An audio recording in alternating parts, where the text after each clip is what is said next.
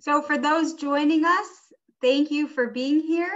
And I ask that when you join, if you mute yourself, we're gonna kick things off in just a couple of minutes and let some more people join the meeting.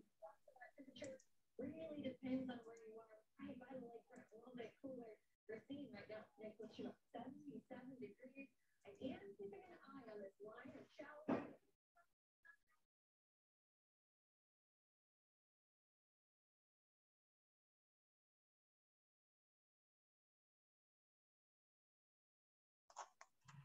All right, I'm going to hand it over to Dan to kick things off. Hello, everybody. Hello. Welcome to the Zone Tosa for All meeting. My name is Dan, and I'm going to play a piece of music for you guys today. It's called Sunny by Bobby Hebb. So hope you guys enjoy.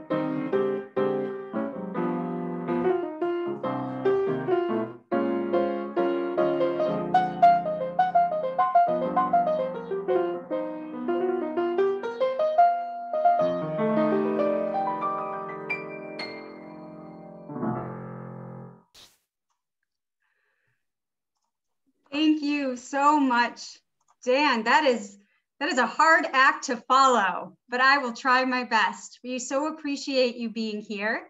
And thank you all for joining us tonight. I know it's beautiful weather outside, so we really appreciate you being here. And I am Marisa Schultz. I am with All Together, and we are working alongside our amazing team who will introduce themselves here in a bit, the City of Wauwatosa and the community to make zoning and land use more equitable in Wauwatosa. We are just kicking off this process. This is our first community meeting that we have, so we're really excited to hear your thoughts and get your input tonight. And I know that a lot of you have some questions about what this process looks like and what it's all about. I think a lot of them will be addressed in our presentations and in our discussions, but we encourage you to drop any questions that you have in the chat. And if they are not addressed tonight, then we'll make sure that we answer those and post those to the project website. And Rachel is going to drop a link to that website. There we'll have updates on the project, upcoming meetings that you can continue to stay involved. So we really appreciate it. So before we really kick things off, I just wanted to kind of quickly go through the agenda for this evening. So we're going to have a series of presentations about what we'll be covering tonight in terms of land use and zoning and engagement. And then we're going to break out into smaller group discussions and to get your feedback and answer your questions. And then we're gonna have a group report back at the end of the session, and we'll talk about next steps and ways that you can stay involved. But before we kick things off, we would like to get a sense of what zoning and the word zoning comes to mind for all of you when we say, what is zoning? So with that being said, we are gonna ask you to take out your smartphones if you have one, and you can either scan the QR code, it will take you directly to a website, or you can on your smartphone or on your cell phone, or even on another tab on your computer, go to menti.com, and then you'll see that you have to put in a code, and that code is here in orange, okay? So you can either scan this or go to menti.com and put in the code that is on the screen. And I'm going to switch to Menti in just a moment.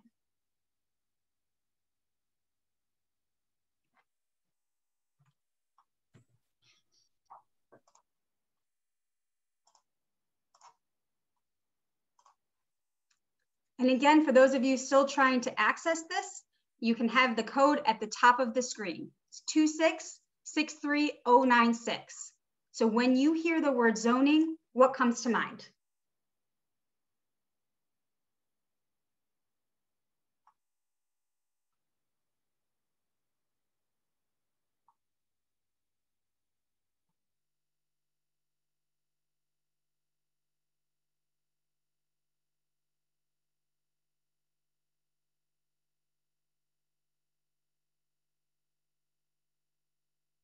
So many great contributions. And if someone puts in the same word, you'll see that it grows larger.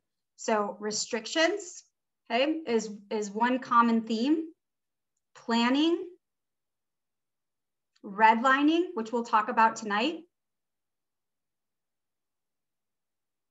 So a lot of the different uses, commercials, businesses, industry, housing,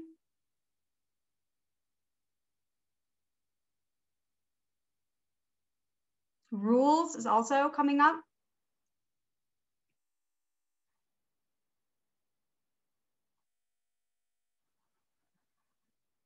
I'm going to give people about 30 more seconds to add their responses.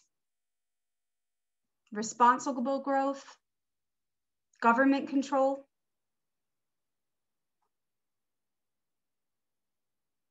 So it looks like planning, rules, restrictions, and protection are kind of those major themes.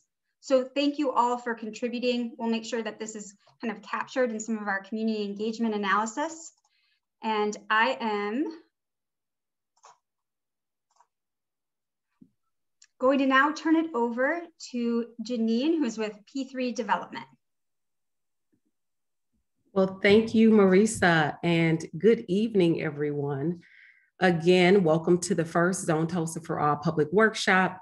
Like Marisa said, it's great weather today, so I know you could be anywhere, but you chose to be with us, and so we say thank you. My name is Janine Edwards. I'm a partner with P3 Development Group.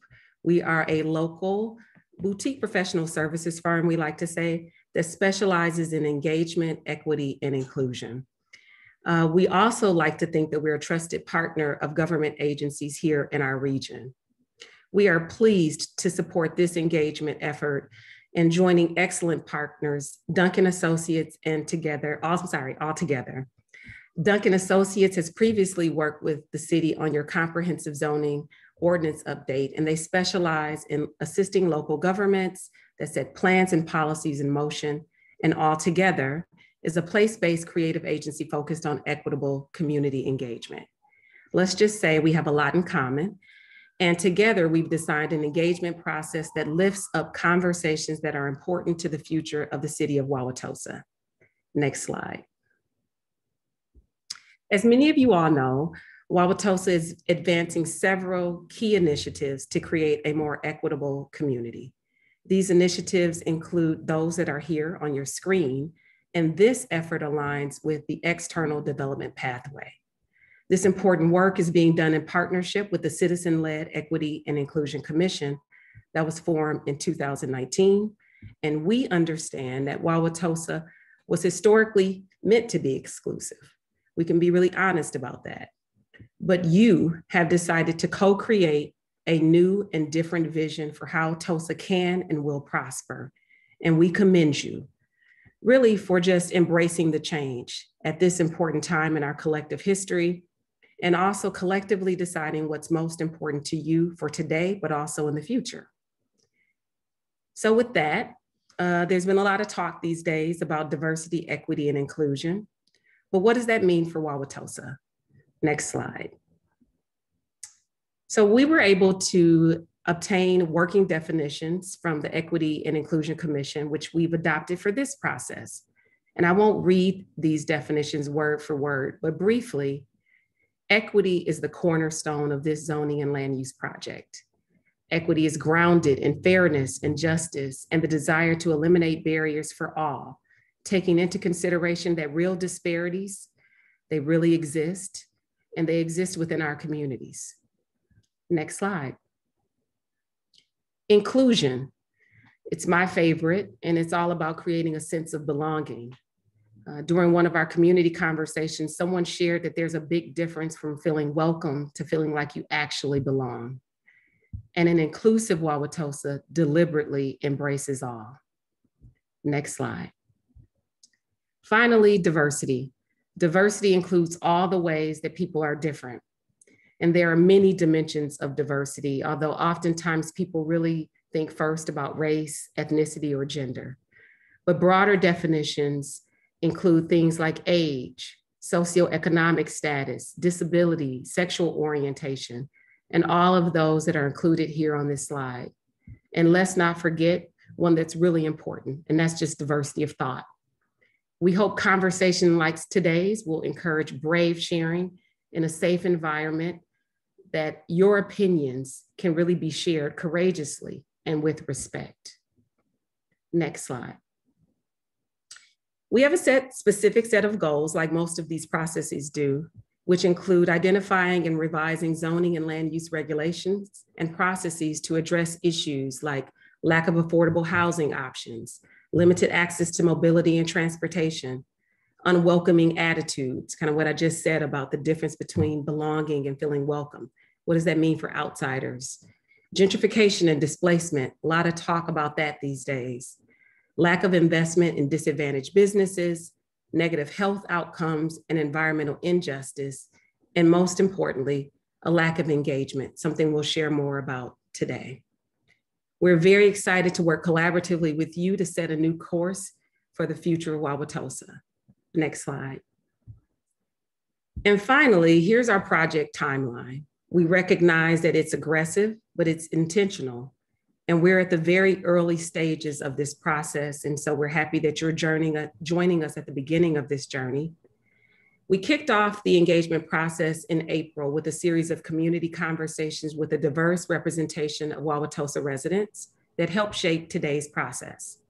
A big thank you to everyone that's here this evening who helped participate and help us shape these discussions moving forward. Which brings us to today, our first public workshop. We made it, we're here. And then we'll be on our way in June and July, where we'll develop a draft set of recommendations for zoning changes grounded in equity. And then at the end of July, we'll have another round of community conversations. And then finally in August, the second public workshop where we'll share the final set of recommendations. We hope you make every effort to join us on this journey. And now I'd like to hand it over to Kirk, who's going to share a little bit more about the themes that are grounding this work. Thank you, Janine. Good evening, everyone. Let me add my thanks to all of you for joining us tonight. You know, this project in our minds is founded at least partly on a belief that making progress on the equity and inclusion front demands that we first re-examine and acknowledge our past. So I want to spend a minute or so at the outset exploring the sometimes uneven or troubled history of planning and zoning in the US. Since the early 20th century, for over 100 years, communities throughout this country have used zoning to organize land uses, minimize conflicts between different activities or different intensities of activities, or as our planning school textbooks taught us, to protect the public health, safety, and general welfare of citizens and the environment. With greater time, with the passage of time, with greater awareness, however, we're learning that zoning, if you wouldn't mind advancing the slide, we're learning that zoning has separated more than just land uses. It has also worked to separate and sometimes exclude people. In the early 1900s, some cities used zoning explicitly to create separate areas for Black, white, and immigrant households.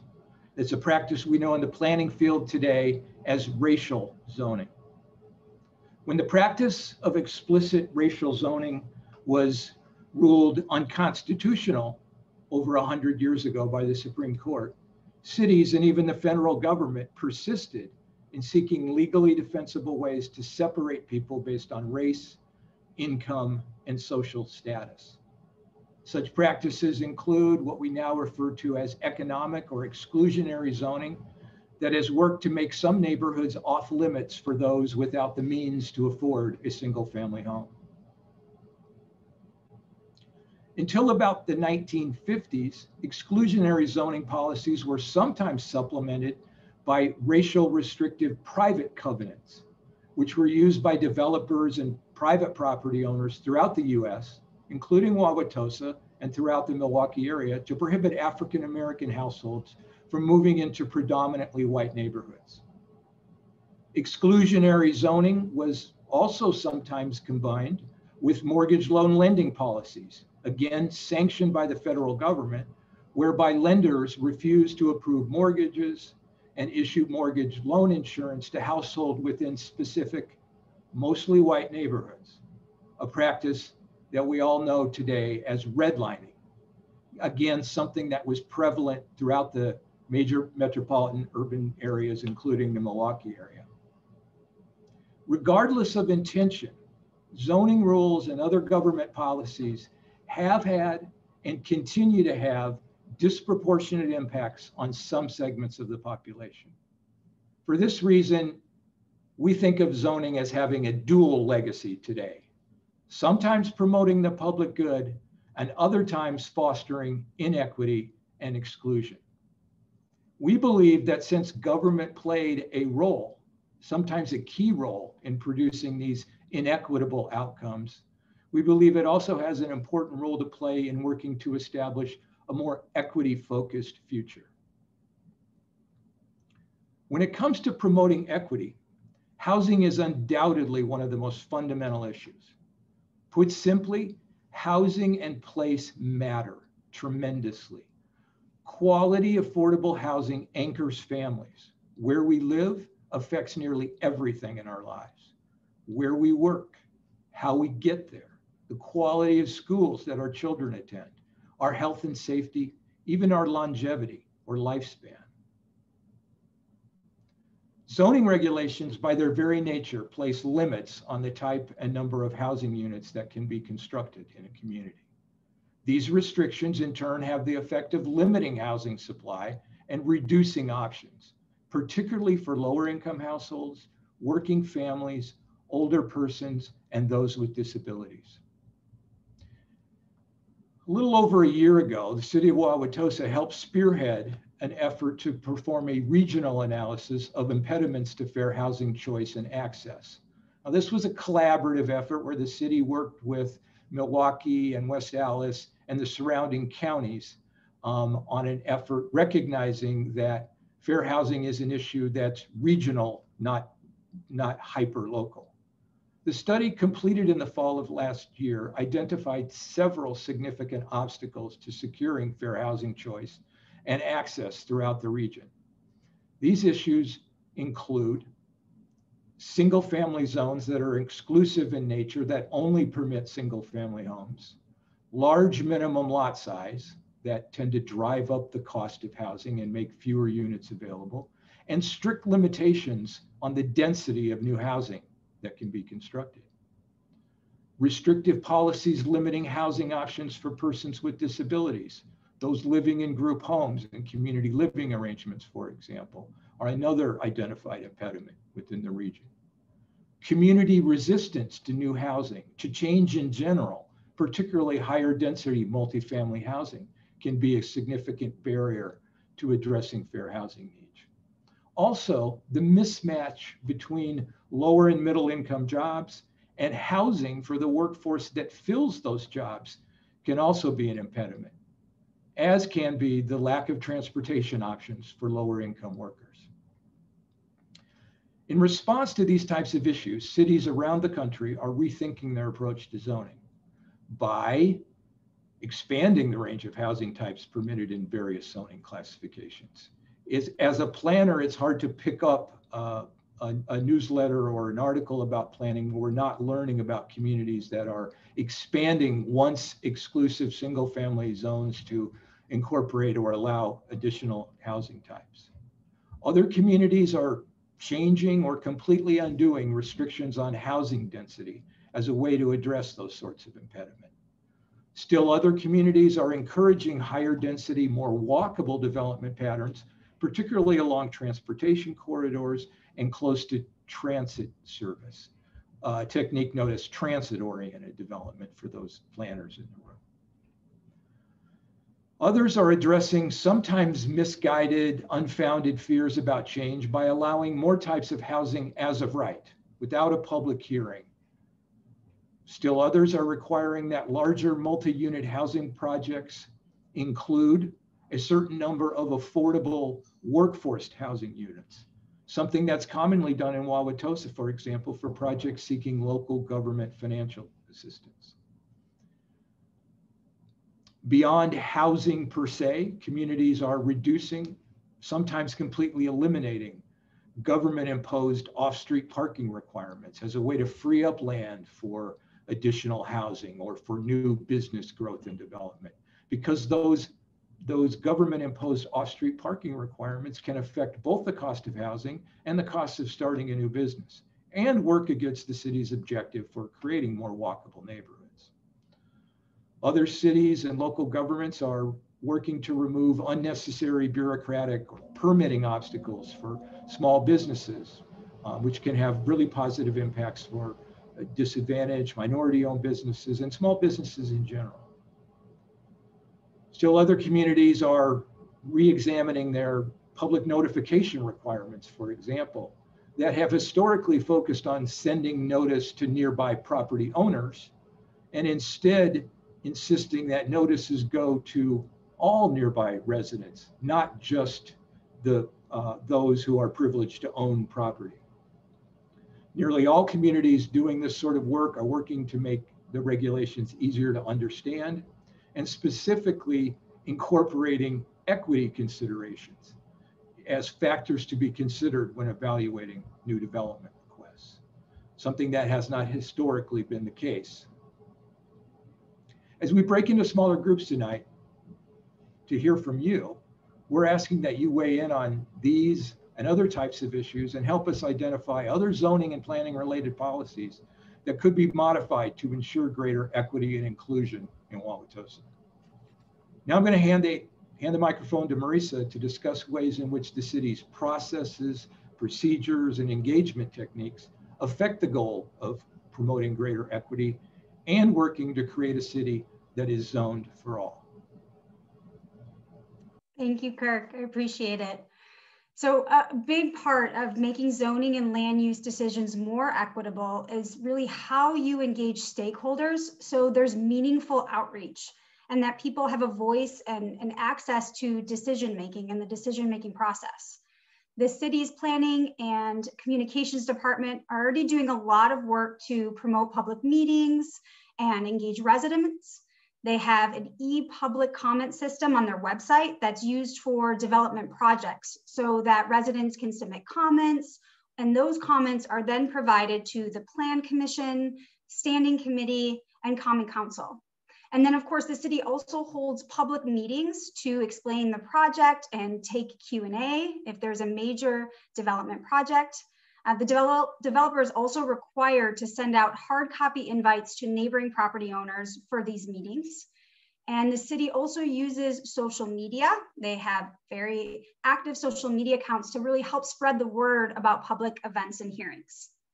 So while there are these engagement mechanisms in place to really create a more equitable zoning and land use process, there needs to be a broadened outreach to ensure that more renters, low-income households, youth, the disability community, people of color, and aging individuals have the opportunity to participate.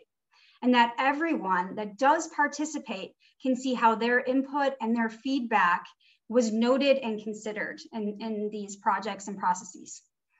But that's a tall order, especially right now after COVID, right? So I think it's something that's much easier to talk about and harder in execution. And so what I'd like to do right now is to have Rachel just bring up a poll.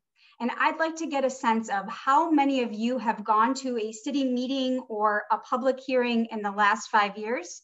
And because I'm sharing my screen, I'll have Rachel pull that up and then read some of the results. Thanks all. We'll give you a couple minutes, or not a couple minutes, about 30 seconds to complete the poll, and then we'll share the results so that you can see them.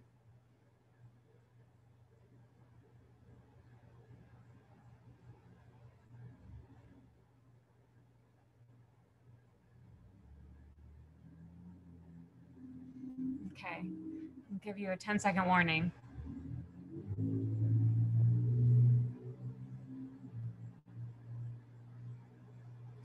Well, it looks like we've got an involved group of people here. So I'm gonna share the results. Looks like 59% of you have been to 10 or more city meetings or public hearings, which is amazing. We've got about 15% who've been to 5 to 9 meetings in the last 5 years. 1 to 4 is about 18%, another 8% have been to 0. So it's just a nice way to see who's in the room and understand what your experience is with, city meetings and public hearings in the past. And so for those of you who haven't participated or participated frequently, I think a lot of people express, having issues or troubles accessing the meetings, either because of their location or their time, they have family commitments and different schedules going on. And so we really want to work with the city and look at other communities like Denver and Minneapolis and their surrounding communities that are really changing the model of engagement and doing it effectively. And so through this process, we'll look at what those other communities are doing and how it's been successful. And then we'll consider what makes sense here for Wauwatosa. And some of the things that we've noticed that is working in other communities is identifying who isn't a part of the process, who is not actually here in these meetings. And I think you'll probably find that a lot of those people have not participated in a number of meetings, in the last 5 years. And then thinking about what are the goals and the strategies and the metrics. So keeping it very transparent to involve them and get them more involved in decision-making. And educating people so they know how city planning, zoning, and land use processes work. It can be complicated, but as Kirk mentioned, there's a way to simplify it. And so I think that will be a big goal. And then building trust by creating space to listen and heal. And I think Janine focused on that. It's far easier to think about the future and what we can change to be more equitable. But a part of that is for this community to maybe feel a little uncomfortable about talking about what's happened in the community in the past in regards to zoning and land use and what's gotten us here, like redlining and restrictive covenants that Kirk talked about.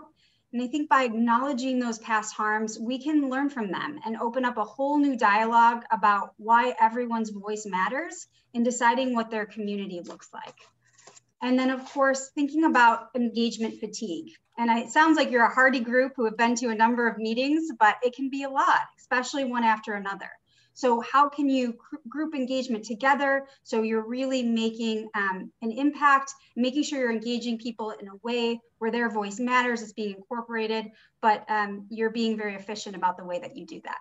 So with that being said, I'd love to hand it over to Janine so we can get started on our breakout sessions and hear more of your thoughts.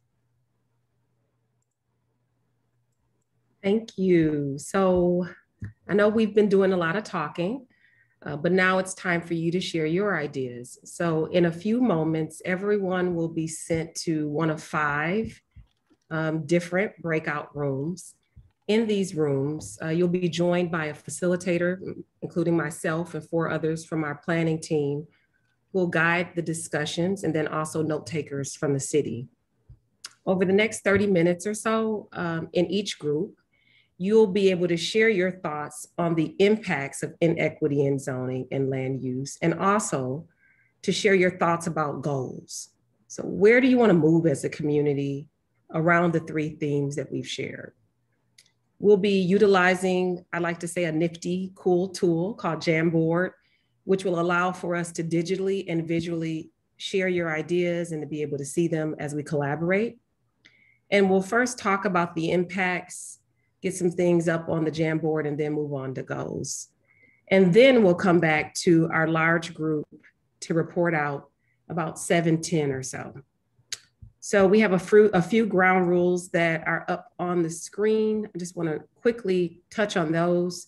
We encourage you to speak openly and honestly. This is a public involvement process, so we want to hear from you. We want you to be transparent around your thoughts. This is an opportunity to also listen and to respect others as they share and as we explore our different perspectives. And then finally, we have limited time, so we want to make sure that we share the airtime. So I think that's it for us. I think we have these areas here that we want to hear from you around: housing, choice and affordability, mobility and transportation, gentrification, perception of outsiders, public engagement, environmental justice, and business investment, just to give you some examples. But I think that's it. And then we're going to turn it over to Rachel, and she's going to send us out into our rooms. Hey, hi all. So I'm going to click open all rooms, and you should see something pop up that says join breakout room something. There are some people who are unassigned that I see now that I'm going to move. So if you see something, go ahead and join. If you don't, then just wait a minute and I will assign you. Oh, Marisa, I can assign you to room 3. There you go.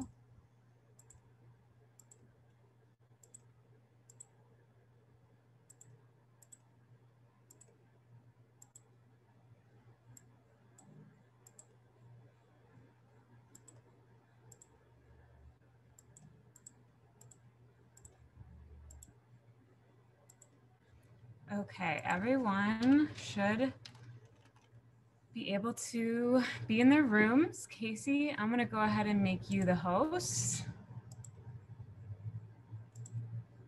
So now you are in charge of the breakout rooms. So if anyone has trouble, ask Casey. I'm gonna go ahead and, can you assign me to breakout room 4?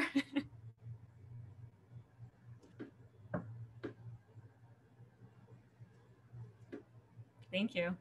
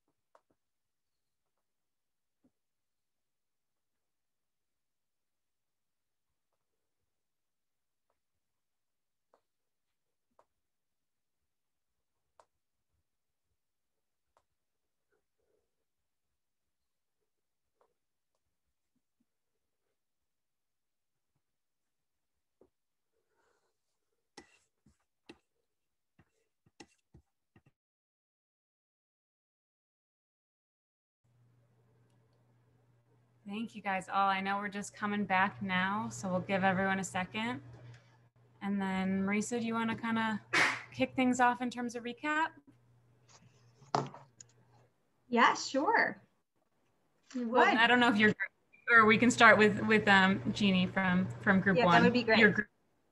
Okay. Janine, do you want to give us a recap on what you heard from your group? Yeah, we had a great discussion. Let me start there. I think we had a lot of conversation about the importance of addressing the housing challenges and issues for people with disabilities, and how there are not a lot of options that really align with their needs.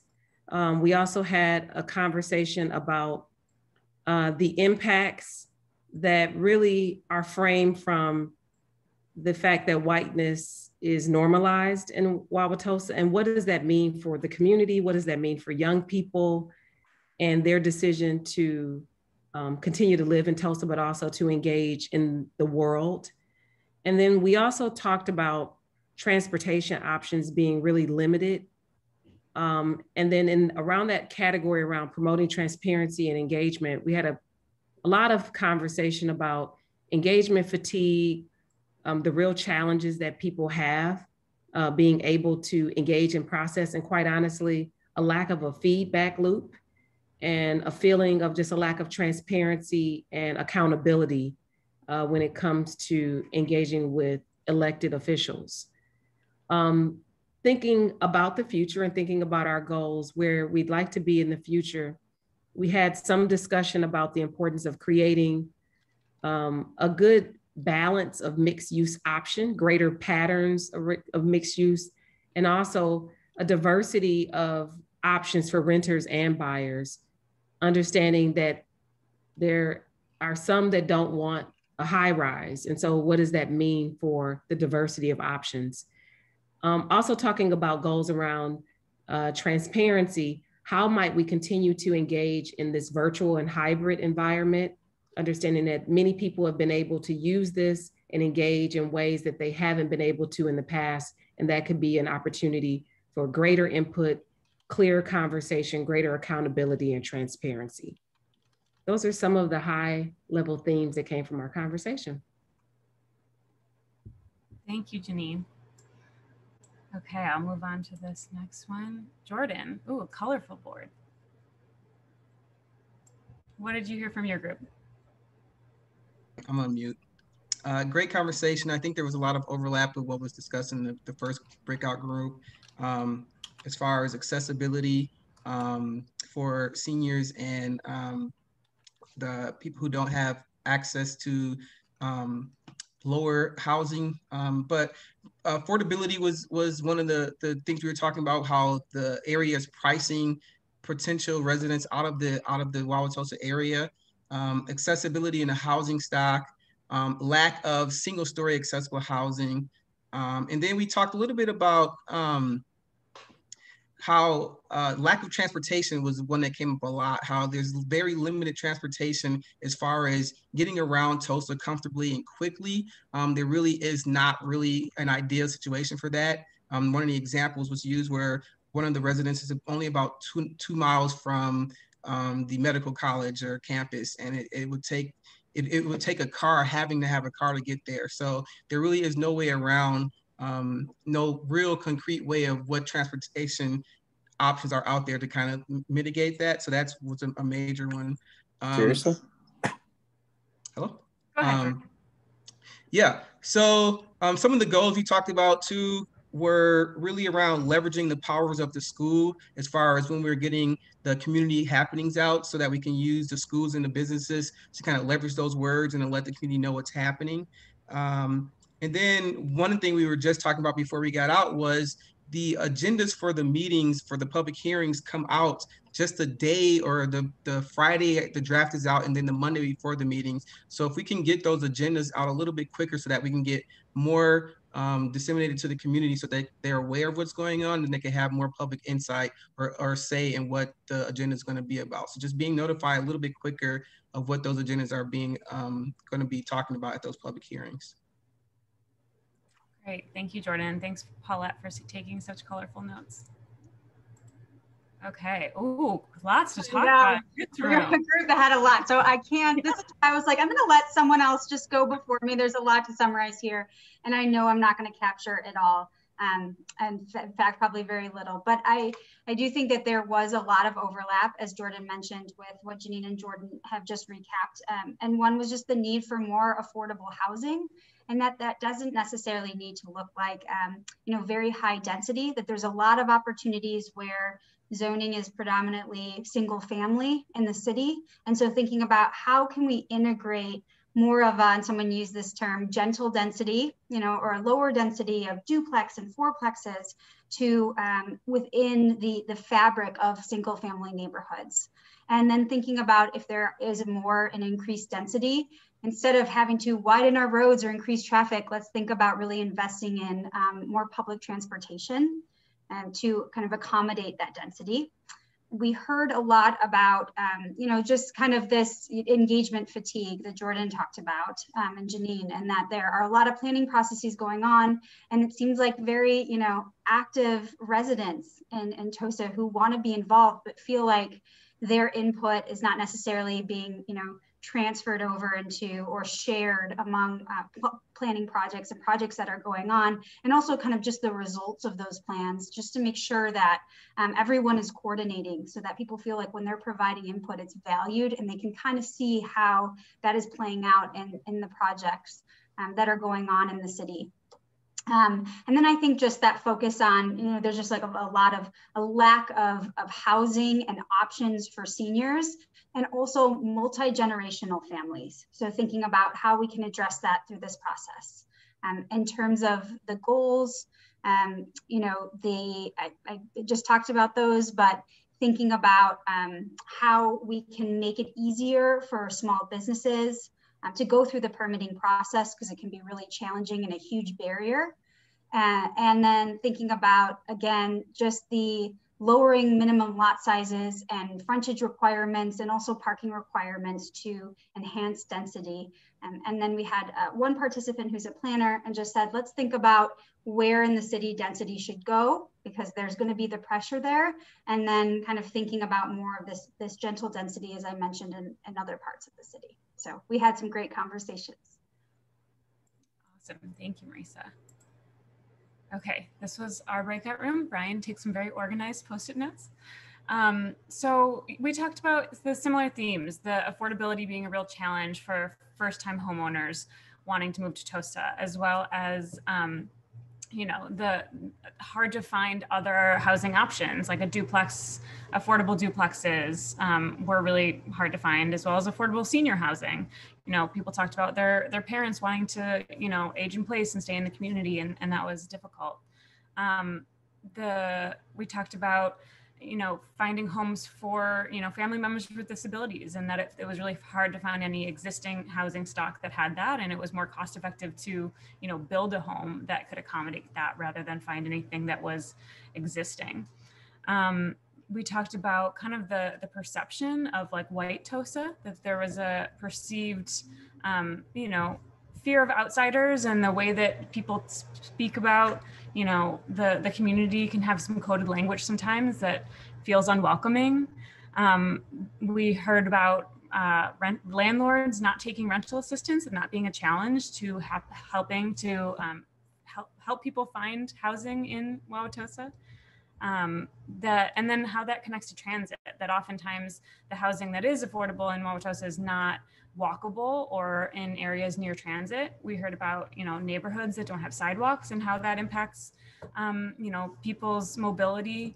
And then the opposition that comes from implementing transit in the community, that there's a fear of, the people who might come in if transit comes. And so, trying to address those perceptions of transit when, we also address that transit helps everyone access jobs and opportunity in Wauwatosa.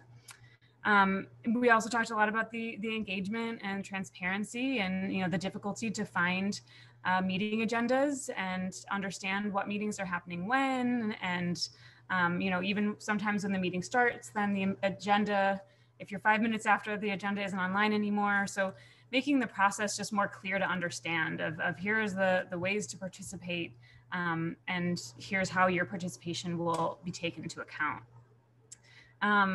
You know, we talked about businesses a little bit, and businesses being forced to locate in other parts of, you know, the Milwaukee area because the cost to start a business in Milwaukee is so high. And, you know, opportunities in creating more entrepreneurial startup-like spaces, co-working spaces that can help get people make it more accessible for people to open businesses in Wauwatosa. And then for a goals perspective, you know, we talked about the idea of a citizen engagement academy to help people learn how to participate in government. We talked about, you know, the institutional and cultural structures that need to change to help people feel like they are welcome, that everyone is welcome in Wauwatosa, and that the community can reflect the diversity that is found in certain schools in the community, that the diversity is there, but it's just not community-wide. We talked about, you know, needing support for things like affordable housing and transit, and having people who will come out and say yes and advocate for these sorts of things. You know, that the goal is for Wauwatosa to be a really desirable place to learn, the most desirable place to learn, and grow and work and play in the whole state for anyone who wants to be here, and that people will choose this place because of its diversity. So those are some of the things that we talked about. Kirk, I know Kirk had some internet issues. Are you back yet? I don't know if I see you. I don't know if you see me. I'm now on my phone. Can you hear me? I can hear you. So we're gonna be right on the spotlight. You want to talk about apparently we haven't paid our internet bill, but I have paid my phone bill. Let me try and recap what I think was the finest group of the five. I'm sure I didn't see your groups, but we had a very productive discussion. Great group. Some significant commonalities of themes in our discussion.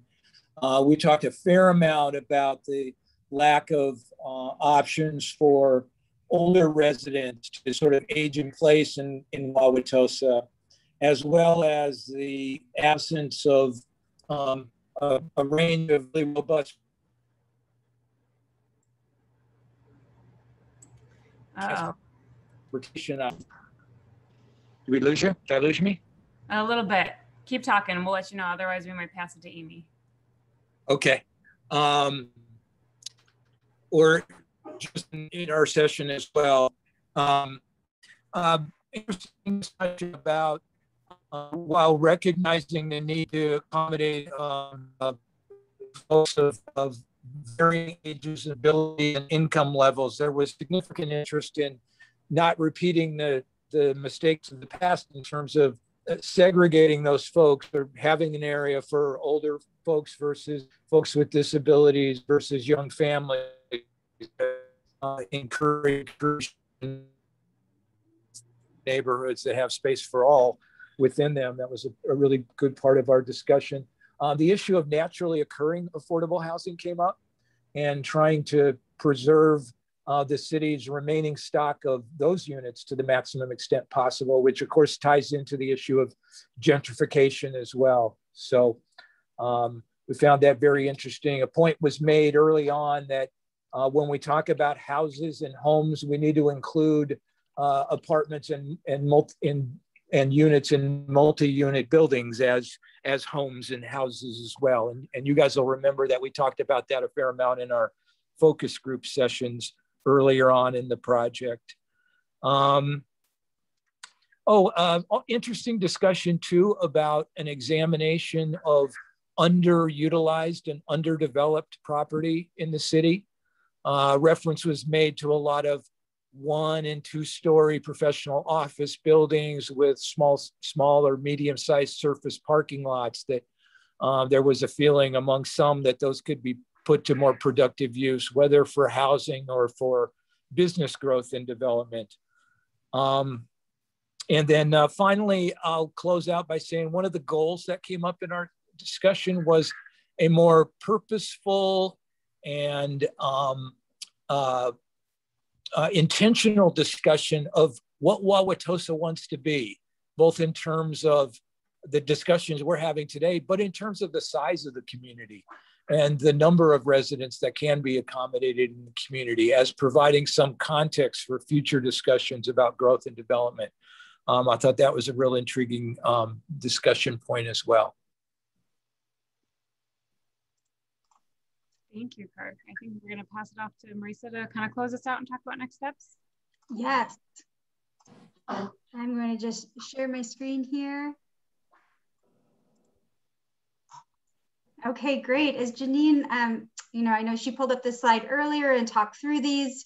So we are going to come back and take all of our input that we have gotten from the community conversations and this workshop.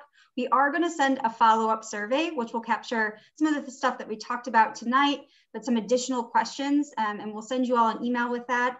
By early next week, we would love to get your additional input. It would be great, and please feel free to share it on for those who were not able to attend this evening, so we can make sure that we're capturing all of everyone's feedback in the community.